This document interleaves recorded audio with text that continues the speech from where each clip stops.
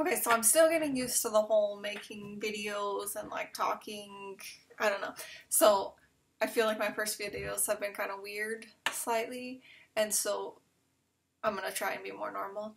But on this clip, I just want to go through my last pregnancy. I'm gonna try and put like the photos in order by week because I try to take a picture like every week so you can kind of see like how big I was progressively. Don't mind my hair changes. That happens a lot. So yeah, and then I'll just kind of talk about it. So this is 9 weeks. This is kind of before I was showing. 12 weeks, still not really showing. 15 weeks, probably showing, but you can't really tell because I can hide it with loose shirts. By 19 weeks, definitely can't hide it. Starting to get big. Kind of like the cute big. 20 weeks, feeling good, halfway, looking cute, like nice little baby bump. Probably one of my funner stages of pregnancy. Morning sickness was gone. This is 21 weeks. It's a girl. That's when we found out. At 15 weeks, I thought it was a boy, so it was kind of fun to find out it's a girl. 25 weeks. This picture, my belly looks like the weirdest shape. I don't know, it must be the shirt or how my baby was sitting, but then 26 weeks, starting to get kind of big. Still feeling pretty cute. 30 weeks, feeling big. You can see it on my face. Not enjoying it as much. The last 10 weeks were rough. But this picture I really like. I need to fix like the background so it's a little bit more blurred, but it's a cool idea to do the silhouette. And then this is when I took like my maternity pictures. My husband's uncle took them. He did a good job. Just large. Yeah, this was just like maybe a couple weeks before I had the baby is all.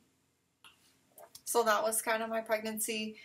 It was good. I only had morning sickness from weeks about 8 to 13. So not like a huge amount. I wasn't like super sick. I didn't throw up a ton. Well, really at all. I was nauseous like all the time. I lived on Tums and saltines, and after that I was pretty good. I didn't throw up until I was in labor. When I was in labor at home, I threw up and I was so mad. I was like, I didn't throw up my whole pregnancy. So that was kind of frustrating, but overall it was pretty good. Hopefully with my next one, I hope to not gain quite as much weight. I gained a lot of weight in my thighs and in my butt. And so now I'm 7.5 months after baby and I weigh a lot less. I think I ended my pregnancy at about 165. Right now I weigh about 116. So I've lost a lot of weight. Before I got pregnant, I weighed about 129 probably. So I've lost more than 10 pounds extra, I guess. So that's pretty cool. Gwen just woke up from a nap, so I guess she's going to be in my next little clip here. So I wish I would have taken some pictures that were like progressive post-pregnancy. Like I did like every week during pregnancy. I kind of wish I would have done like each week or every few weeks after pregnancy to kind of show how much weight I had been losing or like size differences, but I didn't really do that. But I do have a couple pictures from the last couple months that kind of show like how much weight I've lost. So let me show you those. So this is me at my friend's baby shower. Yes, me and Gwen are kind of matching. I like to do that, it's fun. But you can see how much skinnier I am. And then this is me, yeah, that's in the gym's bathroom, but I was feeling good that day. And like my arms are a lot skinnier, my thighs, everything's looking a lot skinnier. So some of the things that I did to lose weight, I think the first thing that really helped me was breastfeeding. You burn a lot of calories doing that, and besides the other benefits of like bonding and the health benefits for the baby, I really enjoyed it. We're still doing it along with baby foods, which is fun.